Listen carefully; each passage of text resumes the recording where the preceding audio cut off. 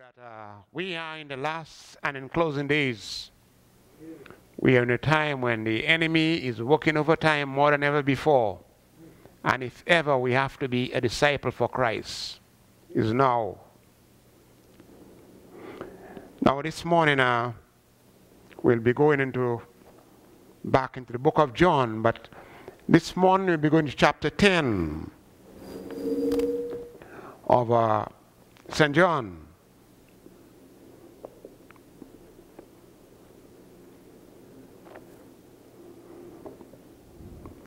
We'll just take up a few verses from there. And this morning is debate 5. Debate 5, the discussion on the Good Shepherd. We observe that Jesus moved from one to the other. As soon as he closed up, actually he did not close up on the man that was blind. But Jesus came up right here with that reference, and not only that, that debate on the Good Shepherd. Because the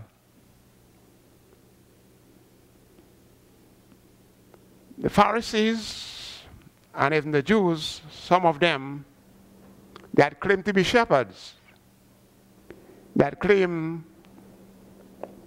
to be leaders, but they were not true leaders. Because if they were true leaders, they would try to embrace that man that was blind and encourage him, and even try to get him among them. But instead they threw him out. But as soon as they threw him out, the Lord was there to pick him up. And that's the good thing about our God. He never leaves us down. He always picks us up, even when people throw us out. And bear in mind, we will be thrown out, even from society, when we speak the truth. Whenever you speak the truth for God, a lot of people will not like you. And they'll try to destroy you. They'll try to throw you out. So be sure when we're doing it, we do it good. Don't do it halfway. Do it all the way. Not for you, but for God. So then we going to look at chapter 10 and verse 1. It's already on the board. Anybody have the mic close to them? They can read it. We just have not much verses we're going to read this morning. Probably just 5 verses. And wherever we get there to stop. Anybody read it? Anybody, since you have the mic, please read through the mic so then we could get it out there.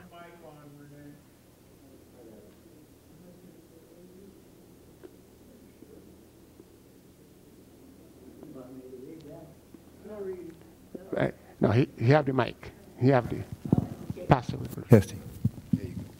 Verily, verily, I say unto you, he that entereth not by the door into the sheepfold, but climbeth up some other way, the same is a thief and a robber. But he that entereth in by the door is the shepherd of the sheep. To him the porter openeth, and the sheep hear his voice, and he calleth his own sheep by name, and leadeth them out. And when he putteth forth his own sheep, he goeth forth before them, and the sheep follow him, for they know his voice. Okay, let's stop there a while. That's verse 4, right?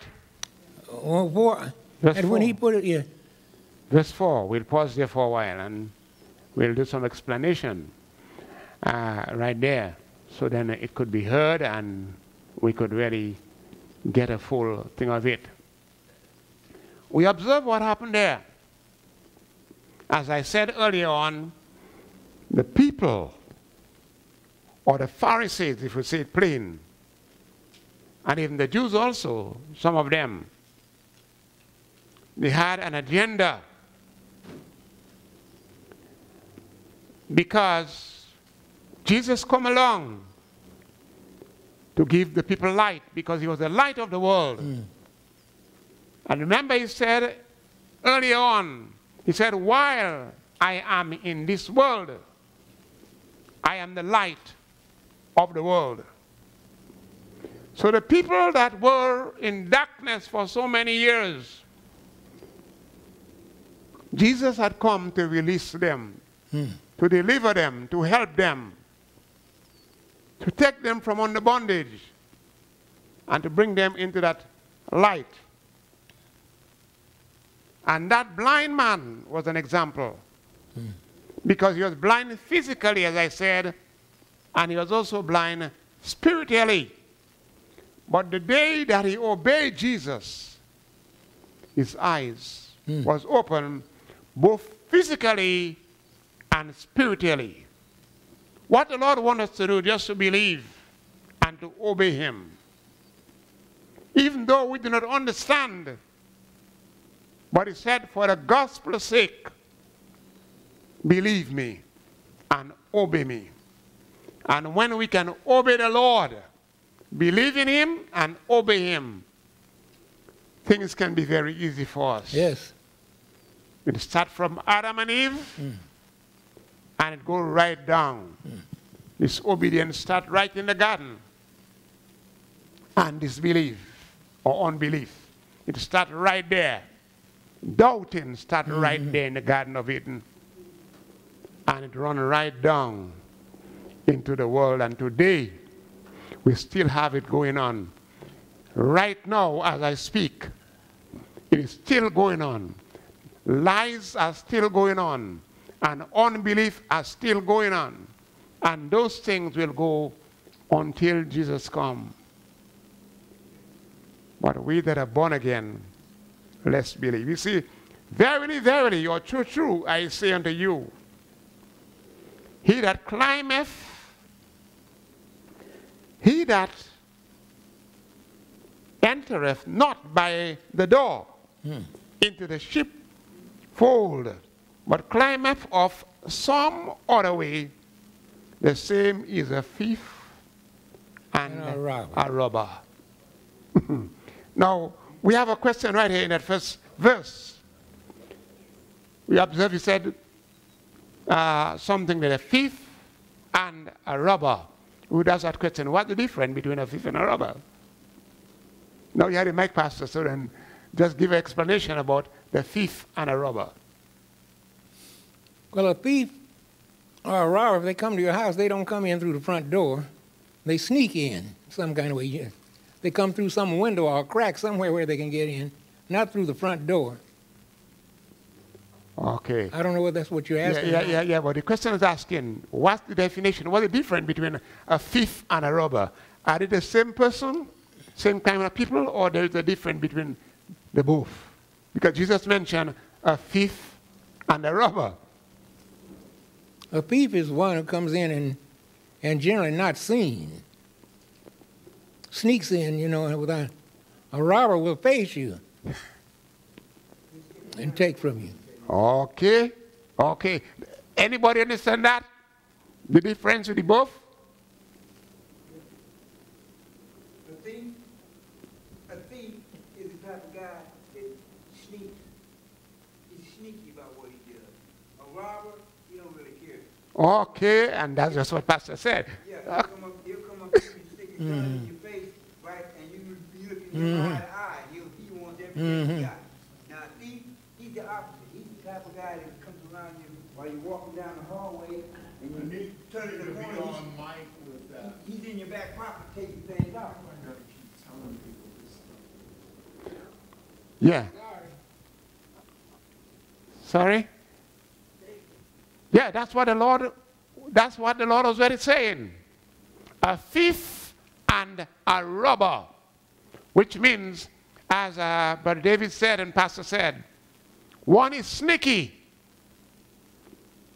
He will hide and do it. He will steal in secret. But a robber will face you and steal right inside of your eyes, right in the eyes. He will walk on you and take what you have. He'll destroy you, watching you, and you watching him. He bold-faced. You can call that bold-faced or murderer, a destroyer, a criminal. He don't care. He don't care. That's why we have to be careful with those people and look at the before why Jesus speak that way. Jesus tell him exactly, say, you're a thief and a robber. As the Bible said, the thief cometh what, to kill, to steal, and to destroy. Actually, it's one person, but they have different, how I would say it. Hmm? Yeah. Yeah. Characteristic. Right. Different person. He have different characteristic. One can be dangerous and one can do his thing in secret. He hide to do it. Or sneaking, as you said.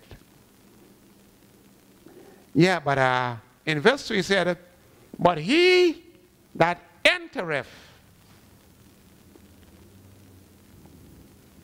Now Jesus first was talking about the thief and the robber. He said, but he that entereth in by the door is the shepherd of the sheep. The shepherd of the sheep. In other words, he do it right. He do it right. He don't climb up windows. He go through the door. But we will observe something a little lower down as we go down. He said to him, the porter openeth, and the sheep hear his voice, and he calleth his sheep, or his own sheep, by name, and leadeth them out. And when he putteth forth his own sheep, he go forward, or he go before them, and the sheep follow him, for they know his voice. In other words, the sheep know their owner. They know their leader. If somebody walk inside and tell us he's Pastor Carl, we know a pastor, right? Then we have to ask them, but why you say you is Pastor Carl? We know him. You don't look nothing close to him. You don't speak like him. You don't behave like him. No, you don't act like him. He doesn't look like him. So why you say he's a pastor? And then we'll say straight, no, you are not. You're somebody else. In fact, you're a sheep or you're a wolf in sheep clothing. That's who you are. You haven't got his character. You're not anything close to him, because we know our pastor. And it is so good when you know your leader and your leader know you. That is very important, church. You hear what I said? It is good to know your leader and your leader know you. In the mega churches, there may be some people that their leader do not know because there are too many. Some people just walk into the church just to hide on the people. But really, they are not born again. They are not born again. And there's a lot of people in churches today that are not born again. True. They just walk into the church just like that, like a recreation, or believe it's just a church. But it's more than that. a four-corner post is just a building to house the church. People come in there and they are not part of the church. The church is a body of baptized believers, people that are born again. We are the church and not the wall or the building. Right. A lot of people do not know that. When you tell them, ask them, where are you going today?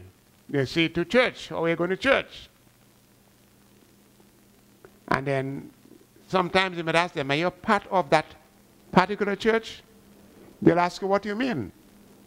Because they do not know. A lot of people do not know the church is the body of baptized believers, people that are born again. Now, a church can be a body of believers. Hear me good. A church can be a body of believers. But who do they believe in? Do you believe in Christ? You can believe in someone else, and it is a church. Because it is the body of believing people. But believe in who? Do you believe in the Lord Jesus Christ? Because he is the head of the church. He is the head of the ecclesia. He is the head of the people that believe in Christ and him crucified. That's what we believe in, Christ and him crucified. That's what every Christian or whoever Christian believe in. That's what we believe in. That Jesus, he came, he died on the cross. He was resurrected after 3 days and gone back to his Father and now interceding for us. On the right of the Father, full of grace and truth. We are Holy Ghost filled and water baptized. We believe in that. That's how we believe. We are sanctified and Holy Ghost filled. Many speak in tongues, many don't. But we believe in the Lord. We are born again. Yes. We are transformed. And that's what we need to tell people when they go to witnessing. You don't only jump on people and ask them if they're born again right away. You will run them. You will drive them away. But find some way to tell it to them or to ask them that question. Especially when it comes to witnessing, it's somewhat hard. Because you have to train to be able to tell people about the Lord. That's why a lot of people do not want to go, because they're scared. But when you are born again and you begin to grow spiritually, you will shine for the Lord. You will glow. When you begin to glow, because you have grown, you only begin to glow when you begin to grow. And when you begin to grow, then you want to go. Why do you want to go? Because you want to show that Jesus Christ is Lord. Yes, Brother Craig. No. Oh. So when you want to tell people that Jesus Christ is the Lord, you have to know that Jesus Christ is Lord. You cannot tell what you do not know. You have to know in order to tell the story.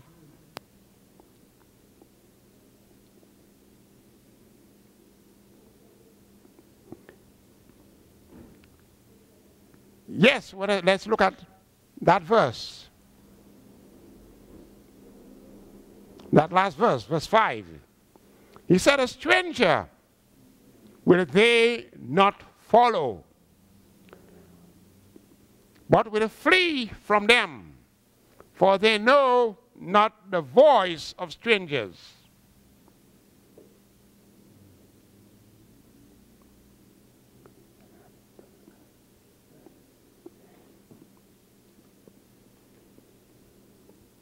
Now hear what Brother Paul had to say in 1 Corinthians, 2 Corinthians chapter 11, and verse 13 to 15.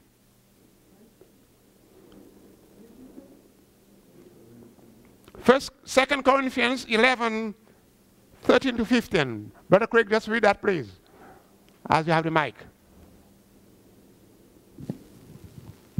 You've got to close up. And when he putteth forth his own sheep, he goeth before them, and the sheep follow him, for they know his voice. Yeah, it says 2 Corinthians chapter 11. 2 Corinthians. That's For what they have such are false apostles, deceitful workers, transforming themselves into apostles of Christ. And no marvel, for Satan himself, transformed into an angel of light, is transformed to an angel of light. Therefore, it is no great thing if his ministers also be transformed as the ministers of righteousness, whose end shall be according to their works. Okay. Okay, Brother Craig, you just give a little explanation of that and we'll close up there. It means that 2 Peter 2 says there were false prophets among the people, even as there shall be false teachers among you, who shall privately bring in damnable heresies. And in Ezekiel was taken through the wall, and he was shown a lot of the preachers of that time who were worshiping the sun and Tammuz. The women of the church were worshiping Tammuz. So what the scripture is referring to is false teaching and false teachers, false prophets. Throughout the church today, there are many false teachers, many false prophets, and they will come to you in sheep's clothing saying that, hey, bah, bah, I'm a sheep. But inward, they are ravenous wolves. So they destroy the flock.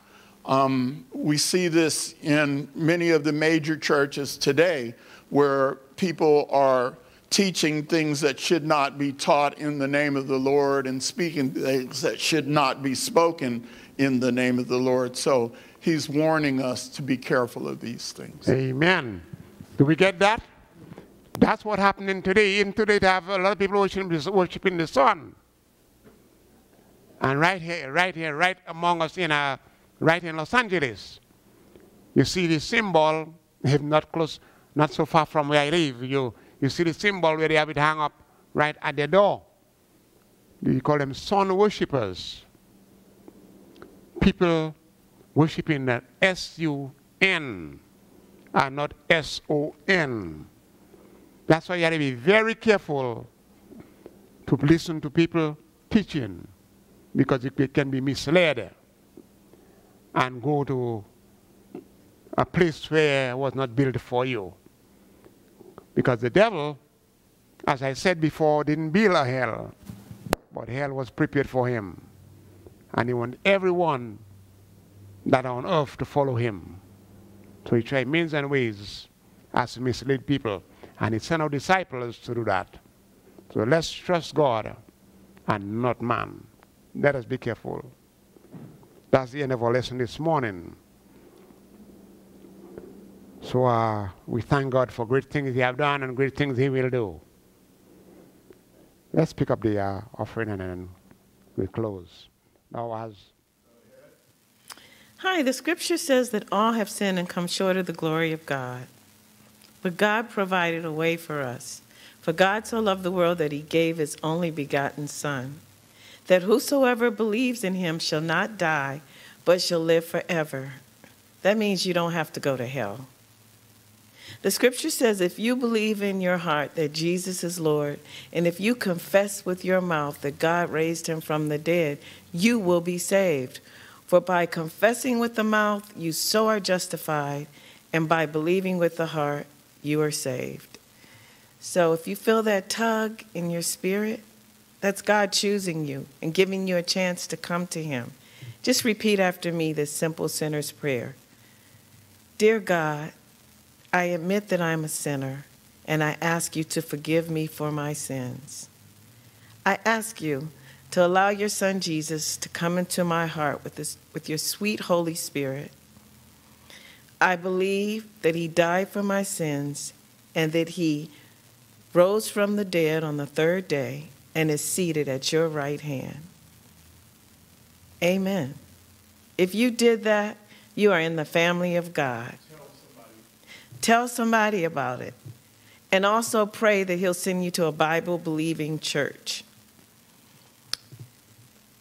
Thank you. In Jesus' name, amen.